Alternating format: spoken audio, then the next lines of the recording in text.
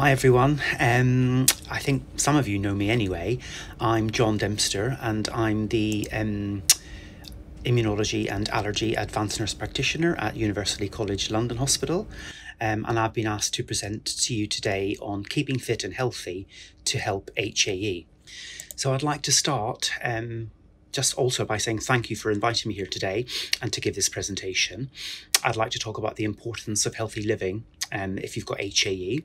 I think it's extremely important for you to live your life to the full because research now shows that people who have access to treatment and good effective treatment for HAE can lead a normal and healthy lifespan.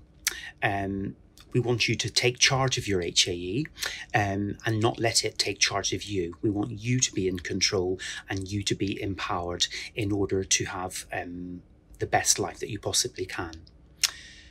Don't live in the past, but look to the future, because the future is looking very bright and very rosy now compared to possibly how it was in the past. We have some great treatment options now which will help you to lead as normal and healthy a life as possible. Some of you might know that we've got really good prevention treatments now, which is basically, some patients have said, has normalized their lives, and it's the first time that they've felt that they've been living a normal life for the first time in 40 years, for example. So it's looking really good and really bright, the future. And all of these things will help you to have an increased quality of life. One important step, or one important thing that I would say in leading a healthy life in HAE is that you need to be really prepared and really organised in terms of keeping on top of your treatment regimen, and also having on-demand or acute treatment with you at all times, so that you can treat at the first sign of symptoms, so that you will nip that attack in the bud and that you will be able to continue leading as normal and healthy a life as you possibly can. Another really important thing that I would recommend for all of you to do is to keep an HAE journal. This will help you and your healthcare team to keep you well and healthy. Sometimes writing down your feelings and emotions can help you cope with the uncertainty that you can get when you live with something like HAE. And as a bonus, keeping track of your attacks helps you identify potential triggers that may spark breakthrough attacks or episodes of HAE. It helps us and you monitor the efficacy of your treatment regimens that you're on. And therefore we can assess and evaluate your response to treatment, and if necessary we can tinker or change your treatment to get you the best treatment possible in order for you to live as healthy and well as possible. Know your triggers. This is really very important. Knowing your triggers can help you live very well and healthily. So common triggers, like we all know, emotional triggers or emotional stress can be a big trigger for lots of different people. So take steps to limit and relieve emotional stress. Try not to take on more obligations at work or home than you can comfortably manage. Strive to make time for stress relieving activities such as yoga, reading, or quality time with loved ones. This should also help to avoid fatigue and help prevent HAE symptoms from occurring. Some patients know that their triggers can be due to infections, whether that be viral, bacterial. I put Helicobacter there because sometimes if you have that particular bacterial or bug in your gut, that can lead to an increased frequency of attacks. So if you're having lots of abdominal attacks, it's important that your GP or your specialist centre should screen you for that. And also, for example, some patients might need to start on a course of antiviral medications if they get regular cold sores, for example, and because they know that getting cold sores and that type of viral infection usually increases their risk of having facial or lip swellings.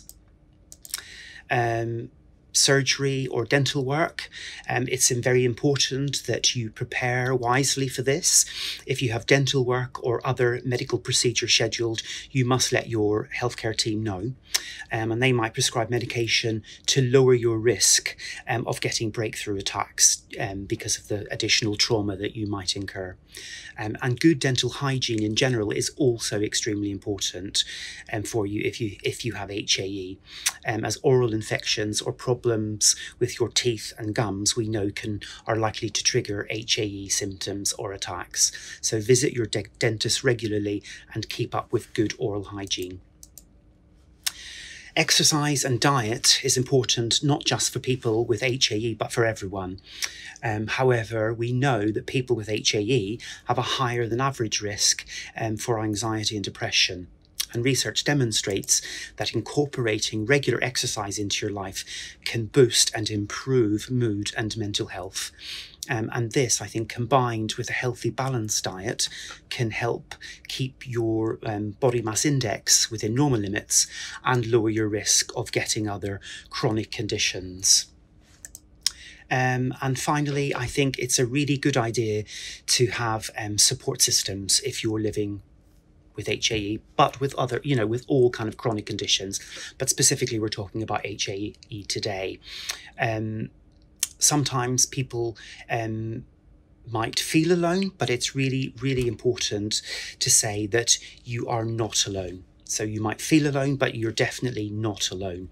There is wonderful support systems out there. We have our wonderful HAE community with their online forums and groups that can help support people living with HAE and other family members. So join these support groups if you're not already a part of them.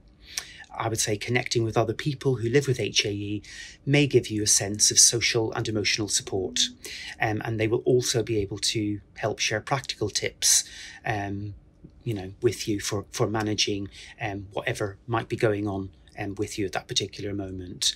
And also, talk to your friends, family, colleagues and employers, because they can help you to make adjustments to your working patterns in order for you to perhaps manage your HAE more effectively.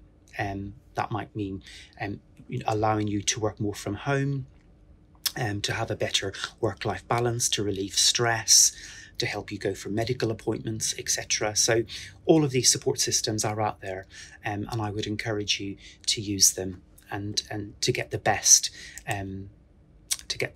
kind of outcomes, and to help you lead a fit and healthy life living with HAE. So thank you for listening today, and I will hopefully be able to see you live on the HAE question and answer session for our 10th anniversary. So thank you very much, and goodbye.